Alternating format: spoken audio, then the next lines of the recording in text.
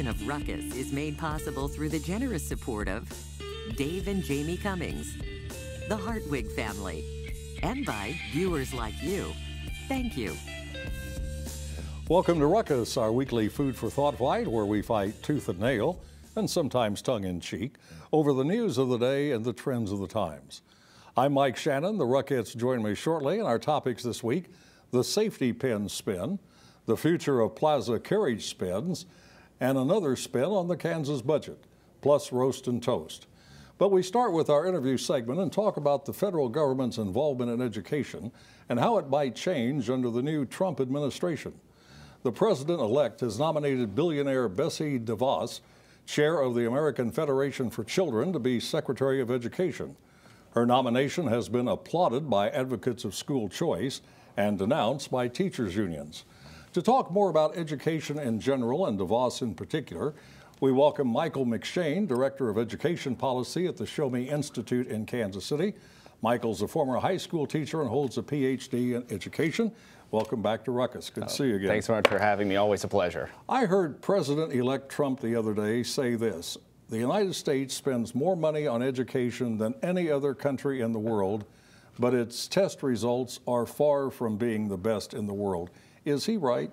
That is true. I mean, maybe Luxembourg might beat us, but we tend to be towards the top in spending and sort of middling or slightly below for test results. When I was studying to be a teacher decades ago at Northwest Missouri State University, we were told that education was a state and local matter. But over the years, it seems the federal government has gotten much more involved. That's true. Yeah, absolutely. I mean, there was a sort of push after Sputnik. The real big federal kind of push came during the Johnson administration. That's when they first passed the Elementary and Secondary Education Act, which sort of started this slow march. Many people are probably familiar with No Child Left Behind, which was an even sort of bigger step in that. But it's still true that education is predominantly a state and local issue. Generally, the feds spend about 10 cents on every education dollar, the rest coming from local sources and state sources. Well, what does it do? Why does it exist?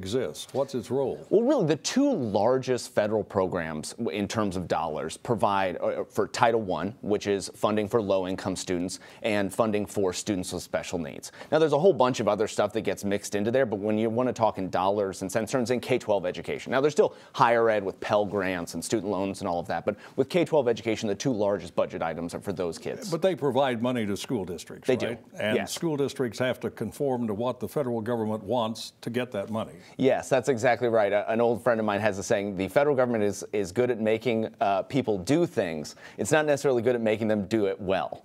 And that's, I think, an eternal problem with federal education policy. As always, Michael, there is mixed reaction to a cabinet nominee, and certainly for Betsy DeVos.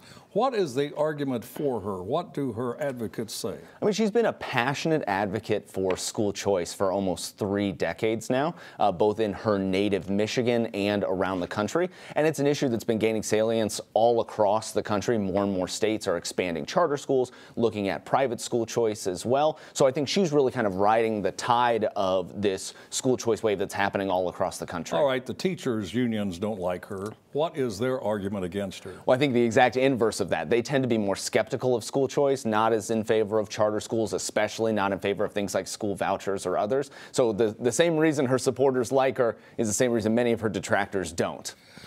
Cliff Notes, if you will. Give us your Cliff Notes version of what Common Core is, because there's a big question about whether Betsy DeVos is for or against Common Core. Yeah, so the Common Core was a set of standards, so goals that students were supposed to reach at a particular time that were agreed upon initially by a group of governors and chief state school officers, really pushed by the Obama administration for more and more states to adopt them. And it's unclear exactly. Right now, Betsy DeVos is saying that she is opposed to the Common Core, but some of the organizations that she was affiliated with had been supportive at the time. So I think she has some explaining to do, particularly for people on the political right, as to where that change happened. But hasn't Donald Trump said he's against Common Core? Oh, he's completely against so it, really wants to get rid of it. It really doesn't matter what Betsy DeVos thinks, does it, in the long run? When you're talking about a cabinet secretary, the president makes the final decision. I think that's exactly right, yes. Do you think this nomination is going to be difficult to confirm for Republicans in the Senate, but You know, it seems to me it's going to be a bit of a battle, but not a serious one. I think that the Common Core skirmish is out there. I think they have the ability to clear that up, and I think there are probably other cabinet nominees that are going to be taking more of the heat. So I don't expect a huge fight, but, you know, stranger things have happened. One of your colleagues told me there's some speculation nationally that you might be asked to join the Department of Education, the federal level. Oh boy, if I had to leave Kansas City, I'd miss all the great programming on KCPT, which might be a cross too heavy to bear. Are you saying you're not willing to take a look at it? Oh, listen, if people want to reach out to me, I'll always listen, but it would be a tough sell. Hey, great. Don't leave Kansas City. We need you here. Thanks for coming in this morning. Thank you. That is Michael McShane with the Show Me Institute in Kansas City. Now let's meet the panel and start a ruckus.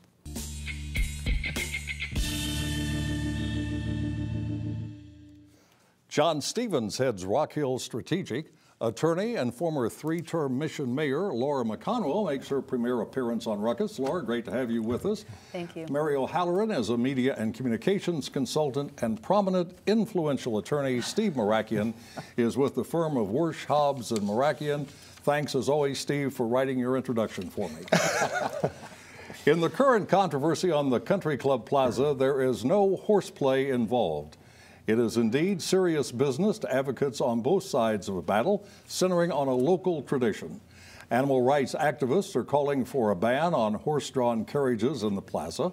Others, including the company running the carriage business, oppose the ban, saying it's an overreaction. The dispute stems from December the 3rd, when a horse named Tiny, pulling a carriage, began running out of control, crashing into a fence at Ward Parkway in Warnell. The collision threw the horse, the driver, and 3 passengers to the ground.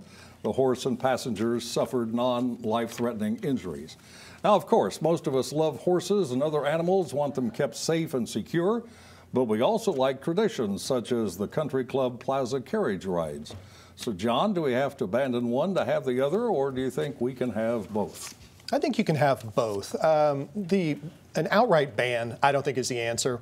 I think that in '96, there was a discussion and some policies put in place to better account for the health of the animals, well-being of the animals, and provide the businesses some support. I think 20 years later, it's time that we have those conversations again. So I am hopeful that the City Council will look at that and maybe take it a step further and look at more of the true pedestrian traffic safety on the plaza, which I think is the bigger issue. Like doing what? Revamping the traffic routes on the I think traffic dampening on some of those roads. I think you look at 47th Street, there is very fast traffic, and I think the bigger risk is to pedestrians in that area. I think the city needs to look at a holistic walkability approach, and that includes the carriages as Mary, you've spent a lot of time on the plaza, lived on the plaza in the past, probably I've still down there quite a bit. on horseback. What do you think? What do you think about the carriage rides? Actually, I spent 11 years. You got it right. I feel very have lots of affection for the plaza, and I think it's romantic, the carriages, and it adds charm that really is quite wonderful. I mean, the poor people who were hurt were from Topeka. They came here to ride the carriages. That'll teach them. And so that'll teach them, right?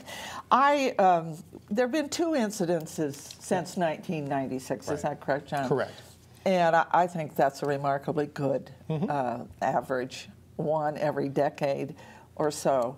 And from all what I've been able to find out, the city is doing a good job of regulating. They inspect to see that the horses have their best shoes on. Absolutely. And I think that animals like having a job. Yeah. I really do. I mean, where would they be if they weren't at the unemployment office? That's where Laura, I don't know much about horses, but I have been to the plaza a lot, and looking at them, watching them, they seem to be perfectly happy. The horses don't seem to be suffering. Horses have been used throughout the century to cart folks around and to do work. It's my understanding that the city does have the regulations and the horses are inspected, and in extreme weather that the horses are changed out so that no horse is out there for a long time, and so their health is maintained. I think it is, I don't remember when there weren't horses on the plaza and in carriage rides, and I think it's a lot of fun. I don't disagree with John that the city council, if it's been 20 years since you've had the last time to review some of the rules, it's probably prudent to do that to maintain the safety of the horses and also for the patrons that are down on the plaza. It is a multimodal environment, and you could check how the horses and the cars work, but I don't think you force out the horses in favor of the cars. That's not what the plaza is. The plaza is about an experience, and I think those carriage rides are part of it. Steve, multimodal means many ways of getting around, in case you were wondering. Multimodal. Who's this mogul you're talking about? I'll ask you something. Pulling a carriage doesn't seem to be nearly as difficult as running a race or being engaged in a steeplechase. So, I mean, if horses can do those things without suffering or being treated inhumanely, why would you think pulling a carriage around the plaza would be inhumane treatment? Well, you wouldn't think that, Mike, except for the fact that you are someone who obviously hates animals. You probably want to keep elephants in the circuses. You have no concern whatsoever for people who kill mosquitoes and flies. You're a horrible person. This is an entirely contrived controversy. Clearly, people in Kansas City have ridden in the carriages for years very safely. Thousands and thousands of people come to the plaza, partially because they love the atmosphere. It had the same thing in New York. You have horse-drawn carriages throughout the United States. These horses, as long as they are treated humanely, treated well, and there are some traffic regulations, there's clearly no reason to get rid of the carriages. And this is simply one of those things where those who are activists, the ones who are in favor of this, are using this as a contrived crisis to create a controversy where none exists. Keep the carriage, stop the demonstrations on the plaza. Would you go along with that? Stop all demonstrations everywhere. Just to wrap it up, John, who will have the final decision on this? The City Council of Kansas City? Yeah, I think it'll be the City Council. And, you know, as I said, I somewhat agree with Steve. But we have to look. I do think that it is important. It's not a contrived controversy, but it should stimulate some discussion by the council just to take a fresh look at, is everything being done to make sure that things are managed properly. Are these online petitions meaningful? I mean, you don't take an online petition to City Hall, do you, and say conduct an election based on this? In my experience of working with KCMO City Hall, sometimes the online petitions do at least raise the issue to have a discussion, but they don't make much of a change. Don't tell Clay Chastity. I know. I know. Kansas City Star columnist Mary Sanchez has a spin on almost everything, including, as we recently learned, safety pins. Sanchez blasts the Shawnee Mission School District for telling teachers and staff that wearing them to school is inappropriate political speech. Now, in case you missed it, after the recent presidential election, safety pins have taken on sociological and political implications. Wearing one, according to the columnist, signifies, and I quote, solidarity with people who are feeling threatened, immigrant, gay and lesbian people, women, and Muslims. Sanchez argues that many students are having deep feelings of anxiety about deporting immigrants and rolling back civil rights gains. Apparently, seeing a safety pin on a teacher reassures a troubled student. So, Steve, our question, does a teacher need a safety pin to reassure troubled students? This is another one of those faux controversies that is just such nonsense. It's really hardly worthy of discussion, but since we're discussing it today, the notion that a high school teacher wearing a safety pin is necessary to protect our little snowflakes from their soiling their collective diapers because Donald Trump is a big scary man is simply a contrivance of what I would call the echo chamber syndrome. Some on the left are only tolerant of leftist thought. Conservative, Christian, patriotic views, there's no place for them in the public discourse. For some liberals and some leftists, free speech is only free if you agree with it. This is absolute nonsense. The ACLU has it partially right here, okay? Teachers can wear safety pins as long as teachers and students can wear crosses, can wear T-shirts with slogans, can display flags of all kind. And if I want to wear my Donald Trump T-shirt, then you can wear your Che Guevara T-shirt. But the notion that you have to have a teacher with a safety pin, otherwise you're going to be traumatized, is just nonsense. Promise me this, Steve. Next time you're on Ruckus, you'll wear your Make America Great Again cap that you have. I will do that. I'll do that along with my multiple different flags from multiple countries showing my diversity Mary, and love for all ethnicities. It seems like we used to complain that children don't pay enough attention to the news. Now, perhaps they're paying too much. Well, no, I was a teacher for 8 years, and I sometimes taught junior high school students and high school kids. What this is about, Steve, is about actually a global solidarity that's being expressed all over the Western world for children and others who feel threatened by the movement in various countries to exclude people, Muslims and others. The divisive politics of the far right, white nationalism, has raised its ugly head in a very strong way in this country.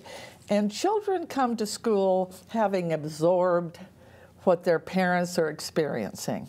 And if there are immigrant children, Spanish-speaking kids, black kids, gay children that feel that they're not safe or accepted by a teacher wearing this symbol of acceptance.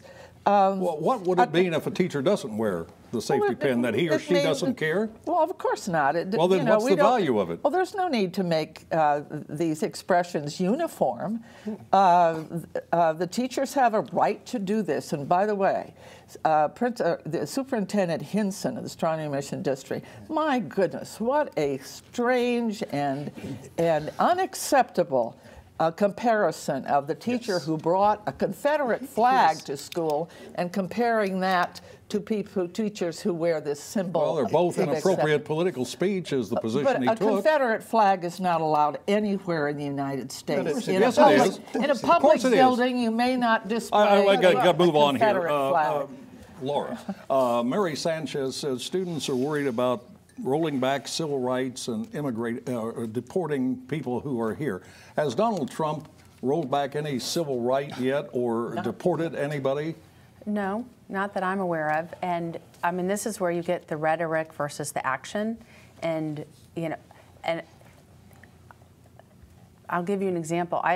My nieces are in grade school and they live in Springfield, and they have a friend who's of Mexican origin who was born in this country, as were her parents, and there were other classmates telling this young girl she's going to get deported if Donald Trump gets elected president, which is nonsense because they're American citizens. Yeah. And so I think there are there's a lot, people are afraid. There's a lot of scare tactics. I think it was a very divisive election, and we need to calm down.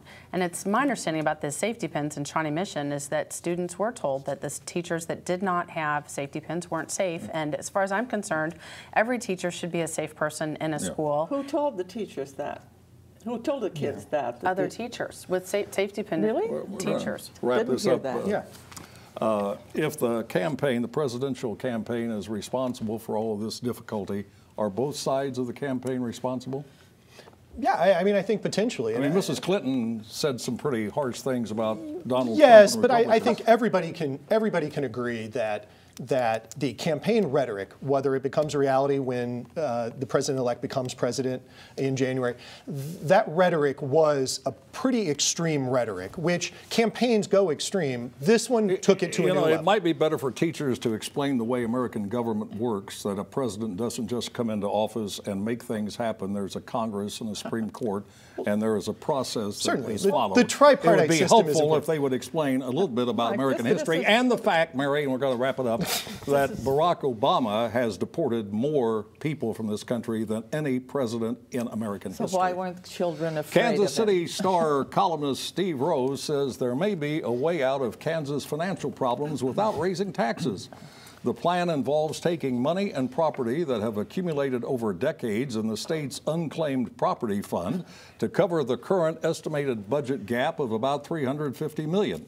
For the untold millions the state Supreme Court will likely order for school finance, Rose says there's yet another option short of raising taxes, selling anticipated future proceeds from the state's settlement with tobacco companies, money now earmarked for early childhood education. Rose does not endorse the plans, but do either or both of them sound viable to you, Laura? I don't think either sound viable. The first plan that he talked about with regard to the unclaimed property that's in the coffers of the Kansas State Treasurer, that's property that's not owned by the state, it's owned by something else. Some is owned by other individuals. And the state does invest those, and the gains from those invested funds are already being used. So it doesn't create any new dollars or any new money, and the state's not going to essentially steal other people's property to get to Is there the not a state time coffers. limit on how long that property has to be maintained? Well, I mean, I don't know for sure. no, I mean, it's unclaimed property, and that's where it's going to sit until the heirs or the people that it's their property. What happens is the state gets something, they hold it for a period of time, then they liquidate it, and then that cash goes into the fund. All right, how about this other thing Okay, about the other idea tobacco? on the tobacco, settlements? I hope not. I mean, early childhood education is important, and you know they created a settlement and they designed that it was going to go towards early childhood education, and I think it would be a real disservice to the citizens of the state and for the legislators to decide, well, no, we didn't really make a promise, and then change the direction of those funds. Well, what about this next session of the Kansas legislature? Sure. Apparently it's going to be more moderate, so we're told. Do you expect changes? Do you expect to see some of these issues that are long-standing to be resolved? I do. I think that the LLC loophole, I think that will be repealed. But the problem is that doesn't start hitting coffers until 2018. Right. So there is an immediate problem. And I agree with Laura. It would be a shame. But I don't think that there is really any other option than these two digging under the couch, digging under the cushions of the couches again to try to find that last bit of. Well, if it's illegal, you can't do it. Well, the question is, I think the determination is it illegal? And selling the tobacco funds certainly is illegal. But they shouldn't do it. I'm saying it's a. Well, don't you think Steve was halfway joking in this column? He wasn't serious. Well, I thought he was there's serious. not any possibility that these two cockamamie ideas would take care of the $960 million we are currently the first one was behind. the first solution was for $350 million. I understand. The other was for whatever million number. We're the state $350 Supreme million Court behind this for year. this year. Exactly, and that's what he was and talking starting about. very and the soon other, now, the we have tobacco to. revenues would be I'm used gonna to jump in. The offset LL whatever school But finance Mike, here's the increases. problem. We have to come up with almost $1 billion before we even begin talking about anything new and let me ask hoping Steve- everything goes well. All right, before Steve, that. do you have some hope for this new legislature? And do you think Brownback's about to leave? I don't think he's about to leave. I do have hope for the new legislature, and I do think that there have been some tax plans bandied about that I think do make sense. I don't think Steve was. I think he was serious. I do agree that it's not going to work. He was critical of the plans, but he was saying, I thought that they could work. I mean, I think Steve was really more on track with the idea that one of the ways to help the budget deficit, not resolve the entire thing, of course, has to do with the Supreme Court stepping out and not ordering hundreds of millions of more dollars, and in fact going back, the legislature going back through the local option budget, which would help us with our funds there. Okay, got to stop at this point. It is time now to head to the soapbox for Roast and Toast, where the Ruckettes have 30 seconds to celebrate or decimate people and events in the news. And we begin with Mary O'Halloran. Well, Merry Christmas to all our viewers and Happy New Year. But I'm going to have to end the year on a roast, and a double roast for the president-elect and for Governor Brownback. I mean, Governor Brownback actually said this morning in the Kansas City Star, if I could have any wish, I would like to say that at the end of my term, I would be able to say hi to people and know that I was made a positive contribution to their soul. Governor, stay in Topeka. Don't take that ambassadorship and fix the unbelievable destruction that you have brought about to the budget and to the programs in the state of Kansas. All right, John. Sure. I want to give a hopeful toast to the discussions going on with citizens of Kansas City, Missouri on the general obligation bonds initiative that's coming up. I think it's a positive discussion looking at that these should rightfully focus on sidewalks, complete streets, replacing neighborhood infrastructure and other improvements, not on roadway expansion, not on new projects in far-flung areas of Kansas City, Missouri that would just add long-term costs to the taxpayer. All right, Steve Mirakian. I'm toasting President-elect Donald Trump for his stellar cabinet selections thus far. If Trump were an NFL general manager, he'd be putting together a Super Bowl contender. What we need in order to turn this country around is idea people, not ideologues, professionals, not professors, and winners, not whiners. This is what Trump promised. This is what he's giving us. Trump was overwhelmingly elected to change the trajectory of America and to restore its place as leader of the free world. He is doing that. Clear eyes, full hearts, can't lose. And Laura. I'm going to give a toast. This week, Johnson County Sheriff Frank Denning is retiring, as is Under Sheriff Kevin Kavanaugh. These men have had a number of years of fine, dedicated service in law enforcement, both in the sheriff's office and in also municipal police departments. They have done good work keeping our community safe and helping move us forward, and I wish them well as they move on into their next careers and hope they're not strangers. And finally, here's a toast to the book titled A Torch Kept Lit, Great Lives of the 20th Century. It features eulogies written by the late William F. Buckley of National Review and Firing Line fame. The 50-plus people eulogized range from Elvis Presley to Alger Hiss. One suggestion, when reading Buckley, it's best to keep a dictionary close by, if only for epistemological empiricism or an existential panegyric. And that is Ruckus for this week. Back next Thursday at 7. Now for the Ruckus and crew, Mike Shannon saying thanks for watching and good night. Production of Ruckus is made possible through the generous support of Dave and Jamie Cummings, the Hartwig family, and by viewers like you. Thank you.